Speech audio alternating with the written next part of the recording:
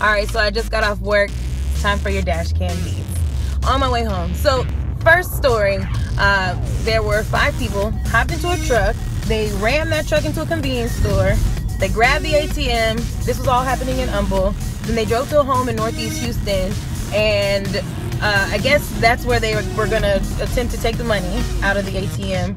Turns out somebody followed them from the scene of the smash and grab and called the cops. Cops surrounded their home. One of the guys tried to hide in the attic, but then he fell through the roof when the police arrested all 5 of them. But I just feel like, haven't we learned, Houston? Did you not watch the movie The Barbershop? I mean, in the words of Antoine Dodson. No, you are so dumb. You are really dumb. Anyway, so you didn't even get the money out. So today's the first day that you can file your taxes. So whoop whoop for all you W-2 getters and 1099s. I know y'all are excited. You can file taxes. Bad news this season, possibly, for people who make a lot of money.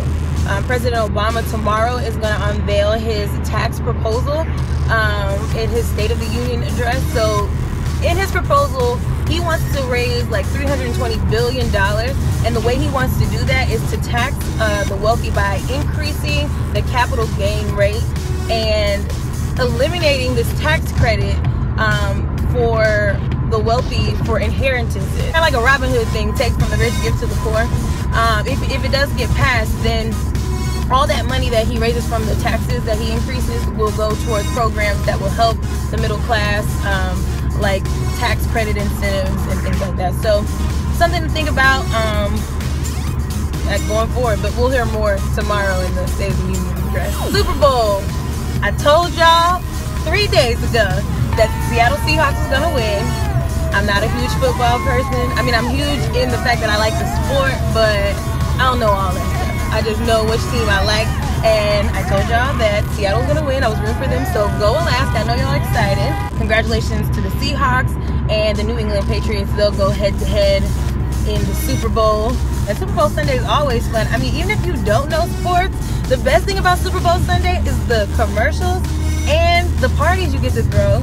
So I know people have some special, nacho dip recipes. You can go ahead and share those below.